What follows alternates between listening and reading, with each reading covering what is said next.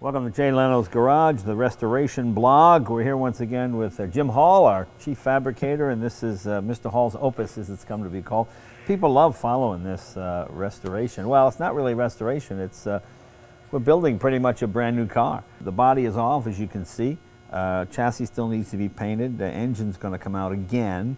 Well, walk us through what we have here, Jim. We're getting down to really the very final stuff that I need to do to it. I've got to make some brake lines. I got some stuff happening back there.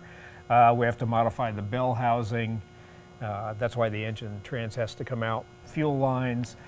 Then it goes to paint. Right. Then we start putting it together with the final assembly. So it'll be a running chassis. Now, the last blog we did 1 or 2 blogs ago, you saw Jim doing the wiring. That was probably the most demanding and annoying part of this thing, wasn't it? That was just unbelievable.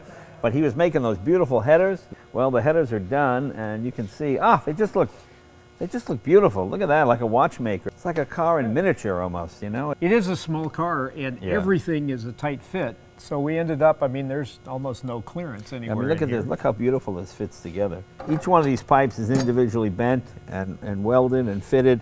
I mean, it shows you how tight that is, how much precision, how much work. But look, there's just the right amount of space between everything. So nothing hits, but everything is very close. And this whole car is like that. And this whole car is going to be about, what, 1,200 pounds? 1250, 13 maybe? Probably 13. Yeah. And like I've done before, I mean, back here into the, you know, it's like, this is how we make brake lines. Yeah. Take welding wire, bend it up into a pattern, then I make brake lines and get everything to fit.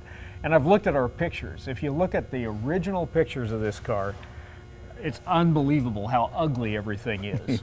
You know, they had a brake line and it just kind of wanders around and goes upside down and wraps around the suspension, you know, and it's like, what were they thinking?